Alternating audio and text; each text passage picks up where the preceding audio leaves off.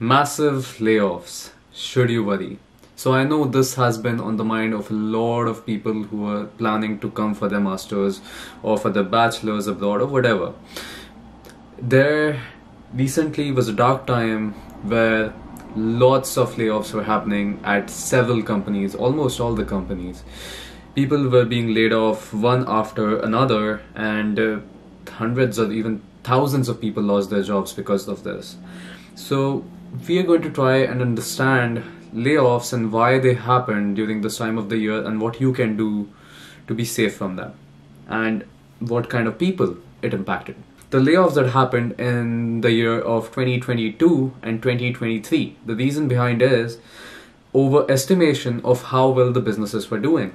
Back during COVID, the businesses were booming.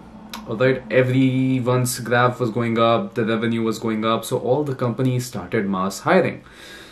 Especially if you see Amazon hired loads of people, loads of engineers at really good compensation, and also like they gave them really easy interviews to crack. So you might have seen a surge in the amount of people that Amazon hired, especially in the US. That was a great time for all the students because you got a great job without putting in a lot of effort, right? Turns out the companies were very, very wrong.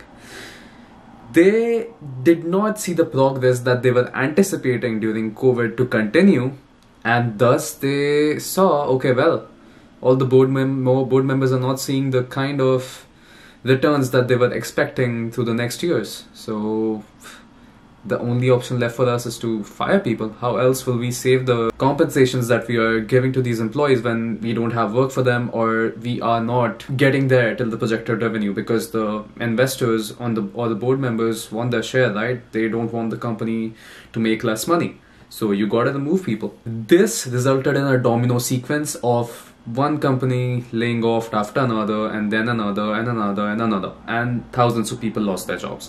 This is why basically the layoffs happened in a nutshell. Some companies were definitely generous with how they were handling layoffs, because many of the big companies, they gave really good severance packages.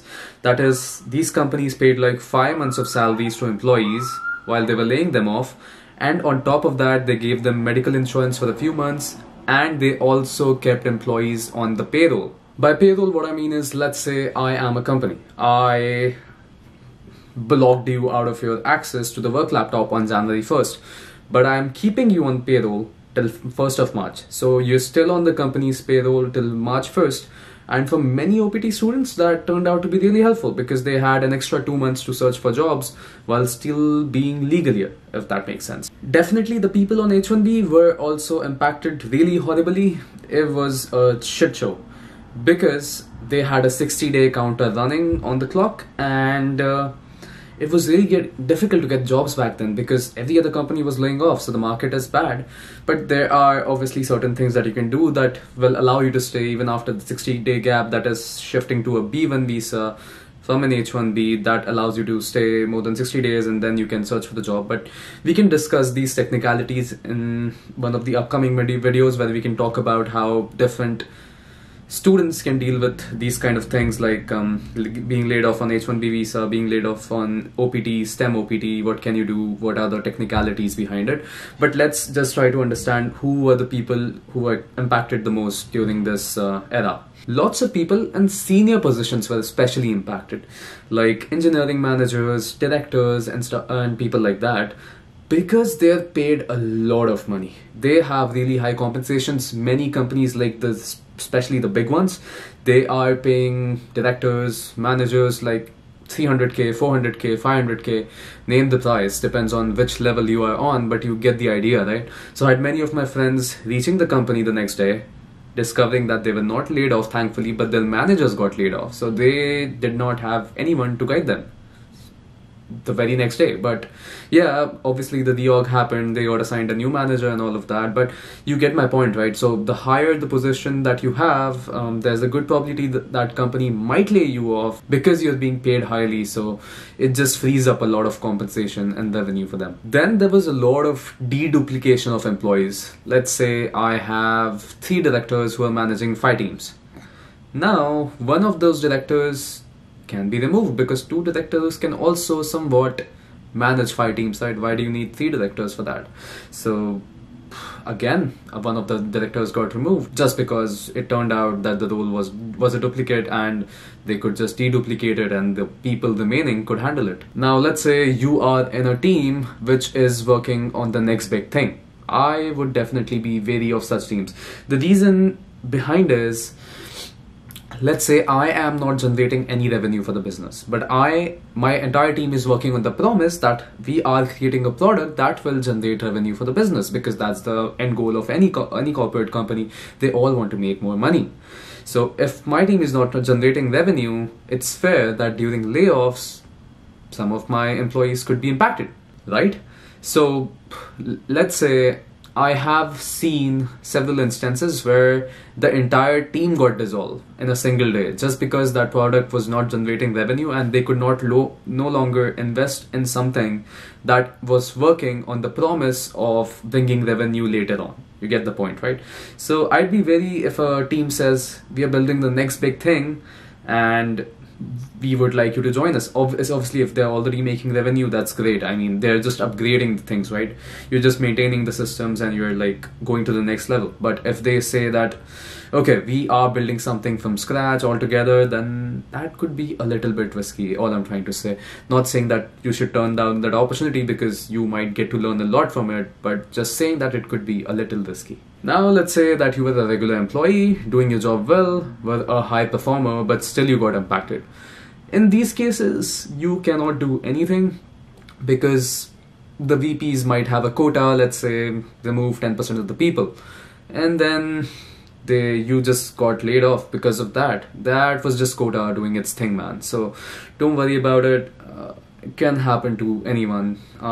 Yeah, anyone can be impacted even if you're a high performer, but the chances of it become a little low. But still, if you have to meet the quota, you gotta meet the quota. Like we discussed performance in the previous point, it could also be one of the reasons. For example, let's say I have 2 junior engineers in the team. Let's say one of them is not performing that well and I receive something like you gotta remove one of the engineers. Then I'll look at both of the engineers' feedback and the one who is not performing that well could be impacted. Even though maybe, let's say, the other person performing at 100, the other person is performing at a 98 level, but if there's a quota, then they might want to match it. Lots of people who are graduating also lost their jobs. So let's say people were graduating in December, they had offers starting from January, they got their offers revoked. So now they were stranded with no job in their hand. So that was a dangerous position. And there were also some students who got their job offers pushed further on. Like let's say you were about to be offered full-time from January, they were offered full-time from May instead. Now they still were left squirming to find new jobs because you have this 3-month gap where you were planning to begin working but you did not. So your OPT clock is ticking and now you need to look for new jobs. So in this case, many people did volunteering for 2-3 months, then moved on to the new jobs. You can well do that, but still it was a very difficult scenario even in that case. Let me give you a small example about my team, which will strengthen one of my points. My team generates a lot of revenue through our product, and none of our team members were even touched during layoffs. So that was like a blessing. I would really like to thank all my director, my manager, and everyone who were involved in the process, and they did not let anything happen to any of the engineers in my team.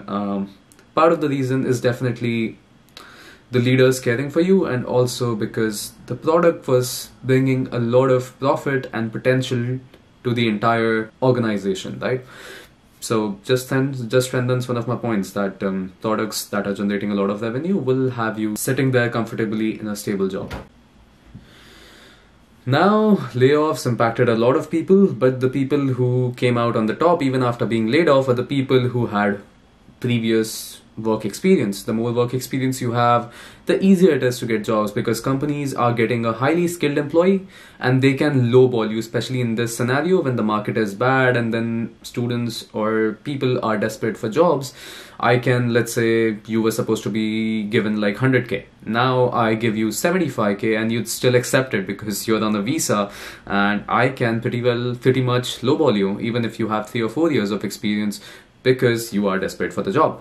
Now, freshers were struggling a lot because people who had work experience were being hired at a lower compensation. They were ready to work at a lower compensation than expected, and thus companies were getting highly skilled employees at low rates. So that was a win-win for the students, as well as they didn't have to leave for their home countries, and for the companies because they were getting good employees at cheap cost. Now we have already discussed all the points, all the kinds of people that could be impacted during layoffs, what can prevent you from having a layoff, some things to keep in mind.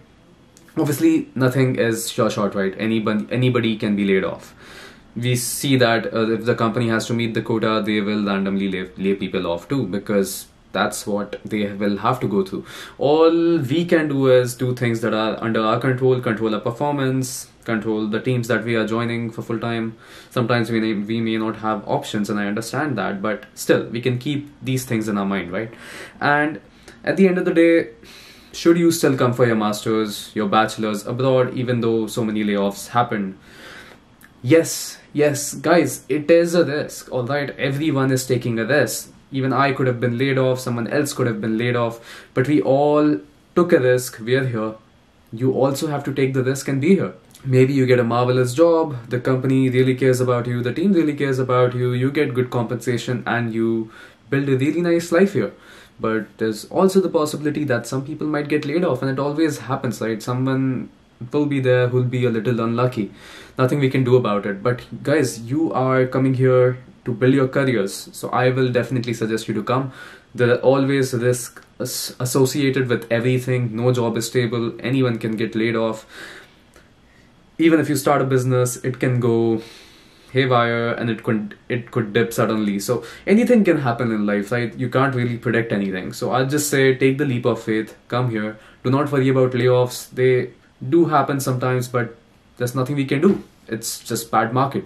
When the market improves, I'm sure many students will be getting really good jobs. So that is something to keep in mind and not something to be afraid of. So just take the leap of faith, guys. Come for your masters, come for your bachelors. Do not worry about these things. Take care of the things that are under your control, your interview preparation, how skilled you are, how much experience you have, how much technical knowledge you have about your field, and you will do just fine. So thank you so much for watching, guys. This was my video about layoffs. I hope you enjoyed it, and please leave a like and comment on the channel. That really helps. Thank you so much.